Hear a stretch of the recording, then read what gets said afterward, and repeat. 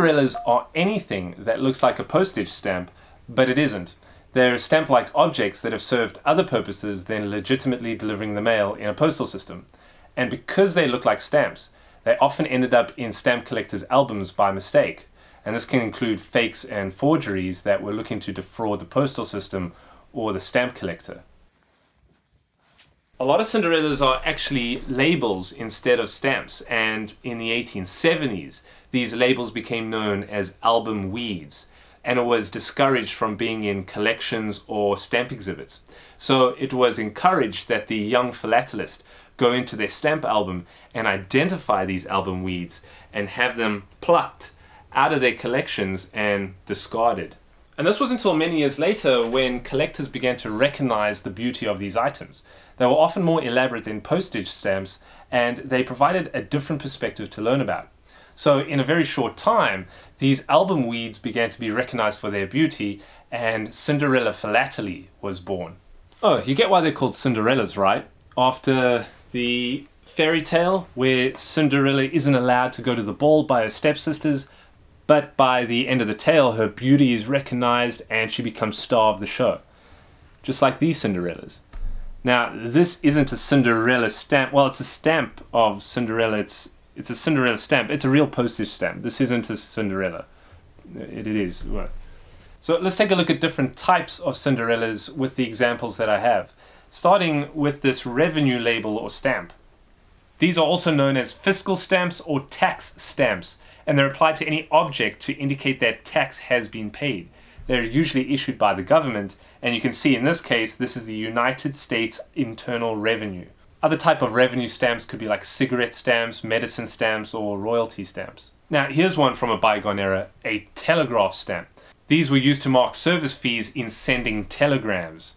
Telegraph stamps were, of course, only issued by countries that had telegraph lines set up.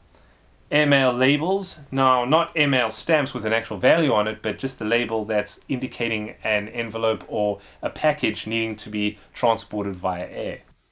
Here's some registration labels, which were of course for registered mail. You can't get too much excitement from these except trying to figure out like where Mangamuka Bridge is, which I'm going to say is Thailand. No, it's New Zealand, never mind. Now this is an interesting one. This is a hovercraft label or stamp. And I was actually looking for railroad labels, which I don't see any examples here, but they were far more common where you needed to indicate if a parcel or envelope needed to be sent via rail. This is similar, except it's using a passenger hovercraft in Great Britain. These are fun ones. These are poster labels. And these Cinderellas were created to pretty much advertise a product or an event or services. They look like miniature posters, and most of them are reduced versions of the actual banner that was used. They are very interesting to find, and you will come across a number of them advertising services or products that you've never even heard of before. Now, what's related to the poster label are these ones, which are propaganda labels. And just like poster labels, these were promoting an idea or demonstrating support. They were usually issued by governments. And these can be some of the most graphic and interesting to see. Of course, the ones that I've found are all from World War II. Next up, we have philatelic exhibition seals. And these philatelic labels serve as souvenirs for stamp events. Stamp collectors love to collect them because of their direct connection to their favorite hobby, of course. Now, these are big ones. These ones you'll see everywhere. These are charity seals, and they're sold by charitable organizations to raise funds for various causes. The common examples that I've found are Christmas seals, which are sold during the holidays to complement greeting cards. The most common of these seals is to raise funds for the fight against tuberculosis. This double cross here is known as the Cross of Lorraine. It's a symbol that was adopted for the Anti-Tuberculosis Fund, and you'll literally find them on Christmas seals all around the world.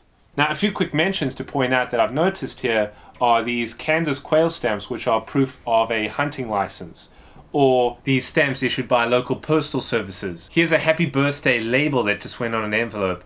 And I've also come across a number of different objects that I really just don't know what they are. But some of the big ones I want to talk about are like this one, which is a bogus stamp, also known as a phantom stamp or a fantasy stamp. And these can look like real stamps, but They could also be make-believe issues where they supposedly come from non-existent countries or places that do not have a postal system. They could also fall under the category of fakes and forgeries.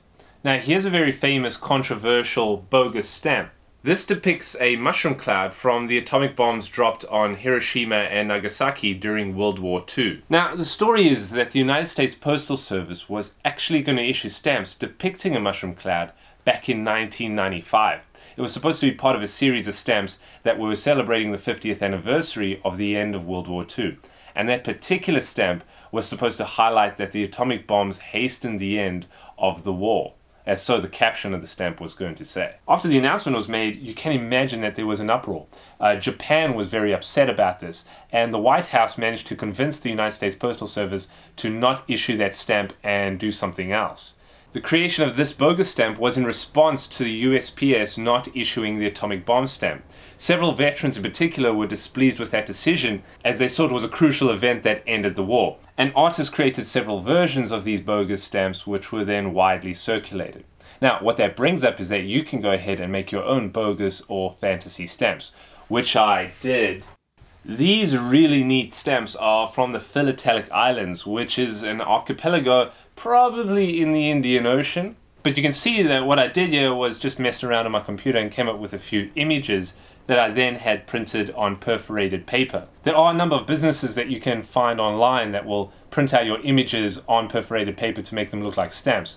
These ones came out really well, and I used a company called Your Stamps, which I'll leave the link in the description for you. But you can have a lot of fun with these and really get creative.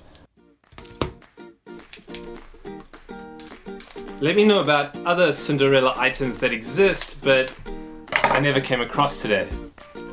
Also, if you found anything interesting in the world of Cinderella philately, let me know in the comments. Otherwise, thanks for watching. See you later.